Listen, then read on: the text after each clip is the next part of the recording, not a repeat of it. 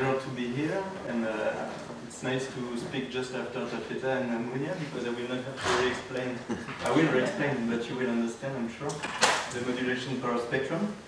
So I will present you some experiment and preliminary work that I did with Stephen and Philippe Debin at McGill during my first year of postdoc last year. So it's about the modulation power spectrum, but I will first begin by summarizing classical sound representation. I'm sure you know, but it's always better to just remind that. After that, I will reintroduce the third time the modulation power spectrum, a little bit differently, but again, and then how to filter this representation, and then I will present you the result of two experiments where we try to understand which spectrotemporal modulation are relevant for the recognition of musical instruments.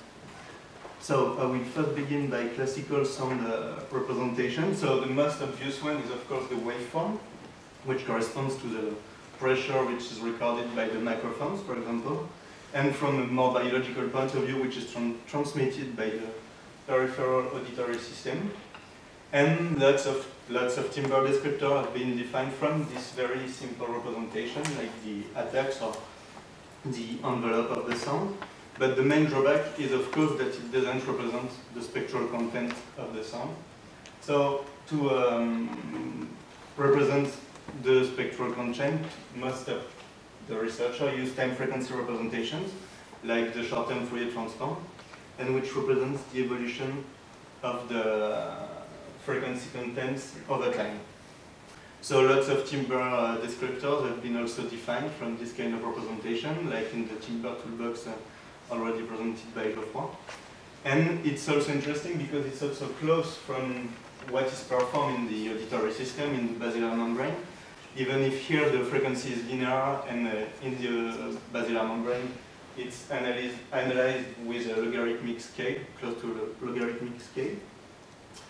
And but the question is now how to go further. So we used the same kind of approach maybe as in previous talk. So we based on the physiology of the ear, and we observed that the waveform corresponds to the peripheral system, that the time frequency representation, either logarithmic or linear, globally corresponds to what happened on the cochlea in the basilar membrane.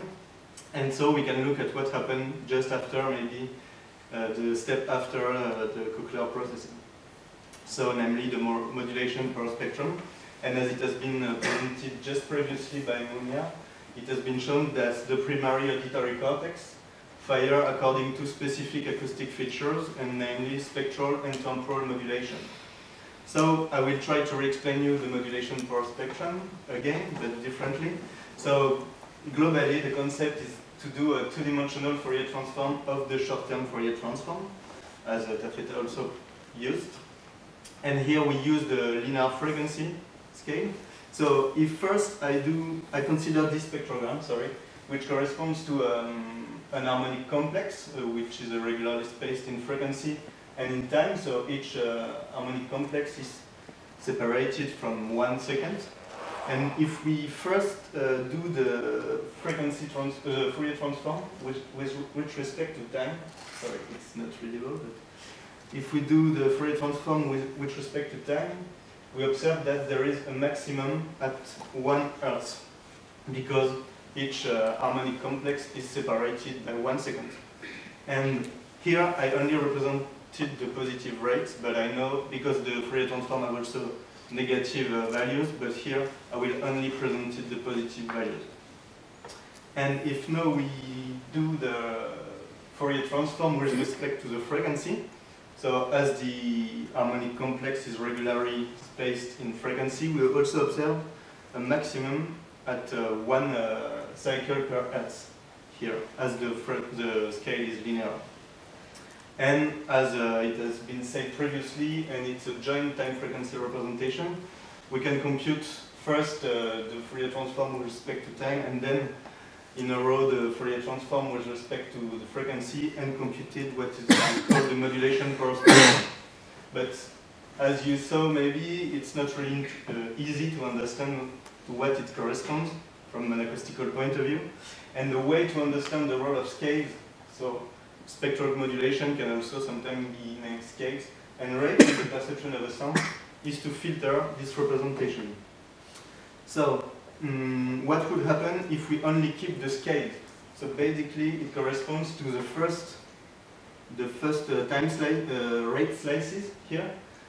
What happens if we only keep this slices? So I will play you the sound corresponding to this spectrogram.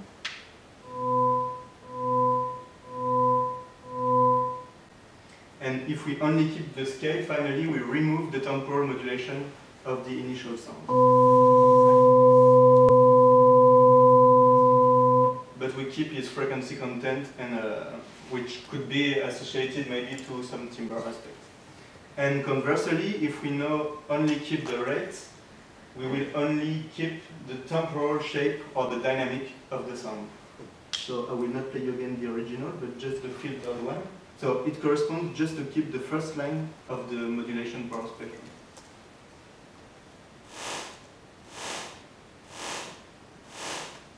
So yes, so you see that this representation integrates both spectral and temporal aspects, and by filtering it, we can understand maybe which part of this representation is relevant. I will just present you two other examples to maybe make it more clear what the modulation power spectrum is. So I will play you a first cello sound with a small tremolo vibrato. And if we only keep the spectral modulations, you will see that we can demodulate this cello sound. So there are some artifacts due to the reconstruction processes that I will explain after, but we recognize the timbre of the cello. And another example, which is more linked to what I did during my PhD, but like friction sound as Sylvie played you yesterday.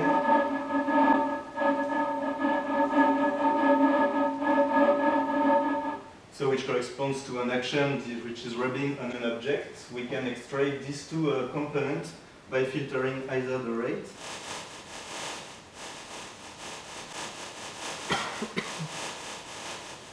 or just keeping the spectral modulation.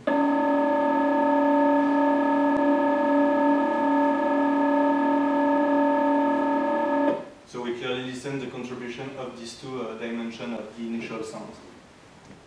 So what are the perceptually relevant spectral and temporal modulation? Here we interest principally to musical sounds, and to do that we use this analysis by synthesis scheme, which is inspired by previous Taffeta's work.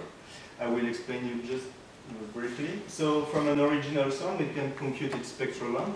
We only keep the modulus of the spectral one, and then we do the two-dimensional Fourier transform, as I presented previously. And then we can multiply this modulation power spectrum by a two-dimensional Gaussian window, which will only keep one part of the modulation power spectrum. And then we can reverse the process by resynthesizing a filtered spectrogram, which is only which is a real number, not a complex one, because we lost the phase previously. And then to reconstruct a waveform, we use the Griffin-Ellim algorithm, which is an iterative process that enables to reconstruct the phase only from the modulus of the spectrogram.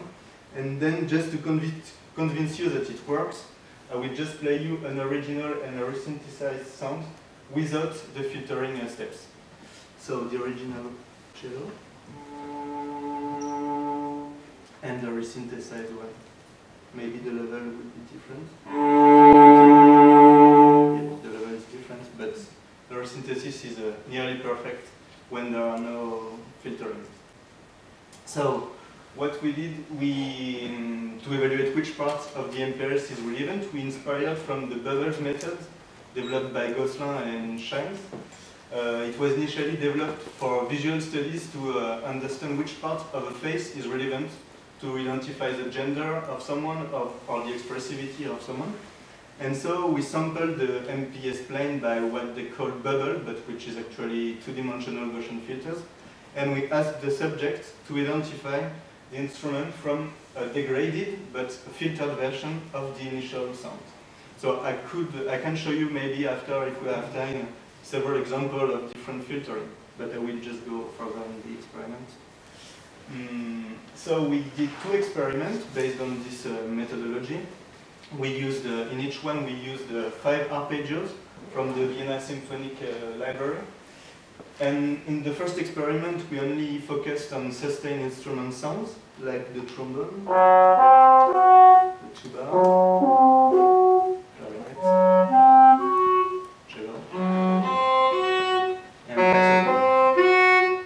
And in the second experiment, we focused on what we call impulsive instrument sounds, like the viola pizzicato, the guitar, harp,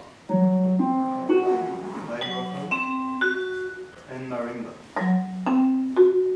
So we ask musicians, only in these experiments, to identify a filtered version of this original stimuli. So for each, the design of the experiment was composed of 480 trials, so like 5 instruments multiplied by 96 filters, which corresponds to 12 rates and 8 spectral modulations. And then we asked the subject to identify the played instrument. So I will now explain you how do we analyze the data. So here you see the filter, which is a changing of position, and for each filter, the subject responds and can say correct response or wrong response, and we just sum the correct response on a mask, and the wrong filters on another mask, and then we compute what Gosselin and Shines call the proportion mask, and which basically corresponds to the ratio between the sum of the correct filters with the sum of all the filters. And finally, it represents the relative influence of each part of the MPS for the recognition of the instrument. So, from this proportion mask, we compute what we call a Salient mask, and which is basically just the p-value of the 180 test to the mean of the proportion mask. There is an error here. And here you can see the Salient mask, so the yellowest parts, yellow-brown maybe, yeah, corresponds to the most salient parts of this modulation power spectrum, for example, but to the lowest p-values, and the bluest parts corresponds to the highest p-values of this Salient mask, and the dashed line is just to notify you the significant threshold of 0.05. And we also computed a confusion matrix, of course, between the different instruments. So concerning the sustained instrument, it's interesting to observe if we combine all the instruments that low rates and low spectral modulation convey the most important information. And it's the same for the trombone, globally, the clarinet, and the cello, and almost the tuba, but we observe that the saxophone have a very different Salient mask than the other instrument. So it's interesting to make that in relationship to the confusion matrix, in which we can show that all the instruments have been identified above chance significantly, and that confusion appears between several instruments, like the tuba, between the tuba and the trombone, not between the trombone and the tuba, and between the cellos and the saxophone. And if we now look at what we call the confusion mask, so I didn't introduce you in the data analysis because it's very close from the Salient mask, it just corresponds to the parts. For example, if we look at the cello saxophone confusion mask, it corresponds to the trial of the cello that has been associated to the saxophone sound. And what we observe is that the confusion mask of the cello with the saxophone corresponds to the Salient mask of the saxophone. And we observe the same kind of things of results for the saxophone to the cello. It's a little bit different for the tuba and the trombone, but as the tuba has been confused with the trombone, but not the trombone with the tuba, maybe the process is different. Yeah. So concerning the second experiment, we observe the same kind of results. If we consider all the instruments together, the low rates and low spectral modulation are the most relevant regions. But if we look at the instruments separately, we observe that some of them have specific spectrotemporal modulation regions that are the most salient for their recognition. And the confusion matrix provides some kind of results, even if the ARP have not been really well identified at 40%, but all are significantly above chance. And confusions appear between guitar and harp, which is not really surprising, and between marimba and vibraphone. But yes, all these confusions appear. And if we look at the confusion mask, we observe the same kind of a relationship with the salience mask, which are that, for example, it works very well for the harp and the guitar. The confusion mask of harp to guitar, nearly not perfectly, but very well corresponds to the guitar salience mask, and the same thing for the harp. And it's also worked for the vibraphone and the marimba, even if the significant part of the confusion mask for the marimba to vibraphone is smaller than the other confusion mask. So I can now play you examples of sounds that have been filtered with the most salient region. So just before, I want to explain you that you will not sometimes recognize the instrument, but you will identify the acoustic properties that have been used by the subject to discriminate between them. And for example, for the saxophone, you will probably not recognize the saxophone sounds, but as it has been confused with the cello, subject use maybe, that we concluded from this study at the moment, use small parts of the saxophone MPS to discriminate from the cello one. So I will begin by the trombone. So this is this part of the MPS, the clarinet, the tuba. Okay, so it's more weird. The cello, the saxophone. Oops. Okay, so that's what I said. You didn't recognize the saxophone, but that's normal because it's just this part which doesn't overlap with just the cello's one. So this is certainly this acoustic information which has been used by the subject to discriminate from the cello. So this is really important. Maybe there is a context effect that we are trying to evaluate in new experiments. And for impulsive instruments, so for the viola pizzicato, here, the guitar, the harp,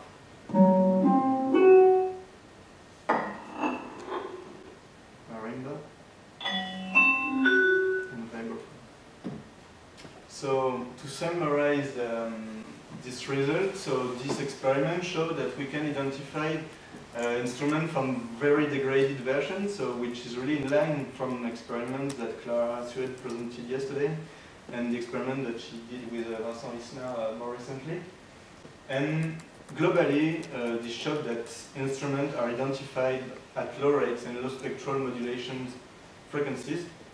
Nevertheless, specific spectrotemporal modulation characterize instruments when confusions appear. So this is here where we have to evaluate whether there is a context effect. So that's what I wrote just after. And it seems that we can focus on different parts of the empirist in order to discriminate close sounds. So this is maybe in relationship with Munia's studies on short-term plasticity of these specific parts in the brain. We don't know, but it may be linked to this kind of study. And as it has been concluded in previous presentation, this mainly showed that the modulation power spectrum is a relevant tool to assess the identification of musical instruments. So we have several ongoing works. So we are trying to use this kind of representation to explain behavioral results of other experiments that have been done by Stephen in the lab last year. And what is interesting with this kind of representation is that it stresses different invariants of the spectrogram, either with a logarithmic frequency scale or linear frequency scale. So by considering the linear frequency scale, it highlights invariance per translation in the spectrogram. And if we consider a logarithmic frequency scale, it highlights invariance per dilation. So here we use linear frequency scale due to engineering problem for reconstruction, but it would be also interesting to do the same kind of experiment with a logarithmic frequency scale. And another, hopefully, perspective of this work would be to define new timbre descriptors based on this representation, which does not mean that previous descriptors are wrong. We are not saying that the attacks is useless, but maybe other descriptors which integrate the attacks and maybe other dimension of timbre could be defined from this kind of representation, as it integrates both spectral and temporal modulation. So thank you for your attention, and I also want to thank Grace One, who helped me to run the subject of these experiments. Thank you for your attention.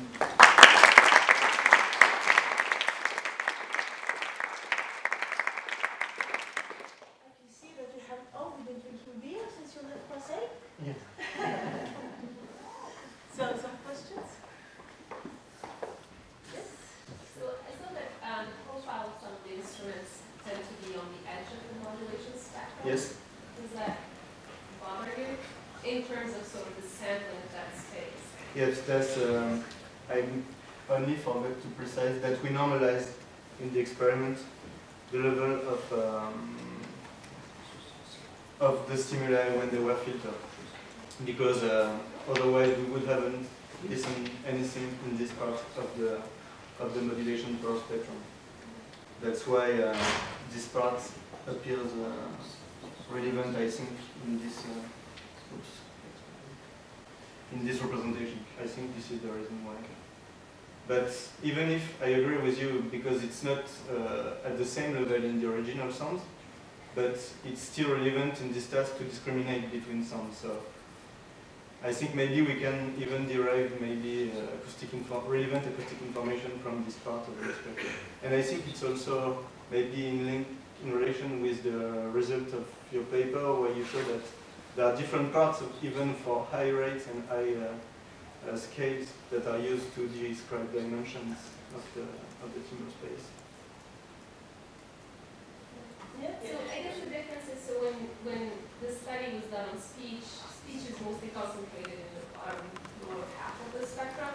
Now that you're looking at these different instruments and they tend to be on the edge, does it make you rethink how you sample your short-term Fourier transform? Because now you're sort of on the edge of the modulation, does it suggest that there is more interest in stuff beyond? You need to resample your short-term. I agree with you, but that's not an issue with speech. Speech tends to be here, so it's fine. But even the gender in speech is higher. It's true, but I don't think it reaches those corners. No. My plots were in the Salient. I think it's because there is a context effect, because the subject had to discriminate between sounds, and you listen that when you filter in low spectral and temporal modulation, the reconstruction is nearly perfect. So to make the discrimination, the base just on several different acoustic descriptors, not descriptors but acoustic information. But yes, that's surprising, but if we look at all instruments combined, it's reassuring that low rates and low spectral modulation are the most relevant. But I can maybe just show you, because it just suggests that you may be missing something else going on there, because you have samples your short-term Fourier transform at a certain sample rate. I don't know if there's more we used based on the uncertainty principle, with the same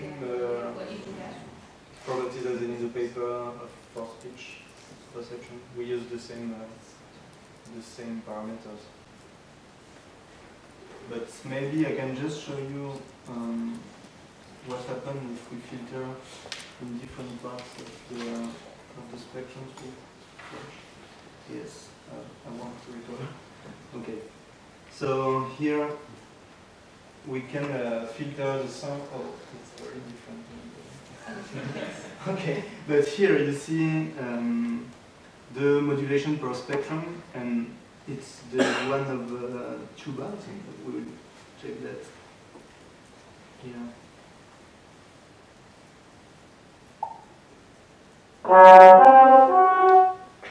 Yes, it's a trombone. And if we change the size of the bubble, you will listen that it's completely different. And if now we position it on low scale and low rates, But I think there are lots of not issues, but bias that have been to be evaluated in follow-up experiments, like the size of the bubbles. Doing that with multiple bubbles, I think Clara who left, but they are trying to do that on spectrogram, and with a slightly different methodology, but maybe this is biased, but we have to evaluate in other experiments. But yes, if we filter in this part, there are not enough energy in the original modulation per spectrum, but it's even used by the subject to make the discrimination. I'm not sure you recognize it from them. More questions?